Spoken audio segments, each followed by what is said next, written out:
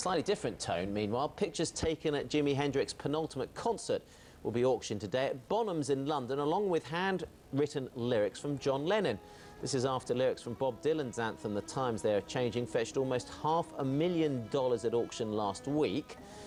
So how do you get exposed to pop memorabilia, and how much of an investment is it really? Joining us is Patrick von der Vorst, founder of website ValueMyStuff.com. Well, I don't think it's my stuff you want to value, really, Patrick, but, well, you know, pop memorabilia, is it, I mean, obviously it's very expensive. Is there a middle ground between having something that's worth, like Bob Dylan's lyrics, and somebody that I could buy that, yes, that exactly. is worth I mean, like John Lennon's lyrics today are estimated between £250,000 and £350,000, and it might well take more, but a lot of people are sort of stepping into that market, seeing it as an alternative investment, and I think you can pick up really good things at sort of £500, £1,000. Well, what does that get you in the lyrics? I mean, kind of some Duran Duran lyrics. I mean, are they going to be, you know, must-have items in another 20 years? I don't know. You know, yes, I mean, well, it's always sort of difficult to predict, that one doesn't have the crystal ball. The main thing to look out for is that if the items are linked to an iconic event, for example, if it's just a signed Brian May guitar, it might not be as valuable as if you played it during the Live Aid concerts, for example. So provenance is key for all those the story. items. The story that goes behind with it, or like the John Lennon lyrics, is literally the lyrics to a song that he made. So yes, that's all very key.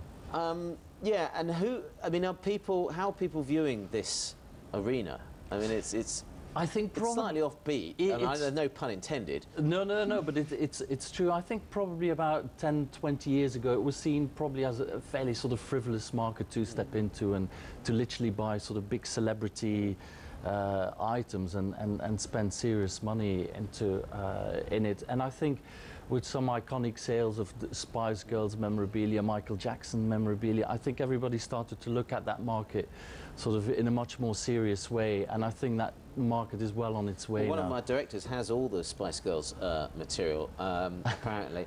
I mean, obviously it's not just, I mean, there's pop memorabilia. I mean, Value My Stuff, though, you do much broader things on that. I wonder, in an environment where we've had very low, you know, you're not getting any money in your savings account, you couldn't get much return in government bond markets. Has that meant more people have looked at, yes, you know, exactly, alternatives?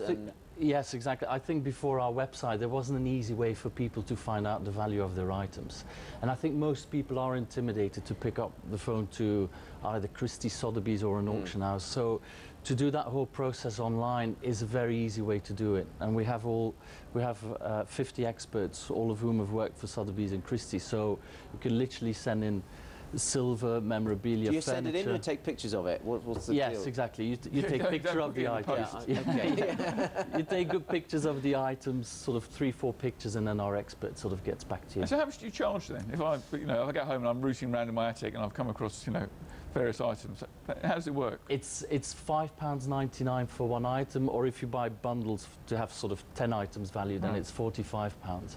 So it's quite a good value sort of way to start looking into your things, actually. And we have made discoveries. We have valued a Monet at $1 million, $2.5 million, a Chinese vase which was used as a fruit bowl in the centre of a table. I've got some old Andy Bruff research notes from Punch Taverns back from 2000, which apparently are quite collector's items. Yeah.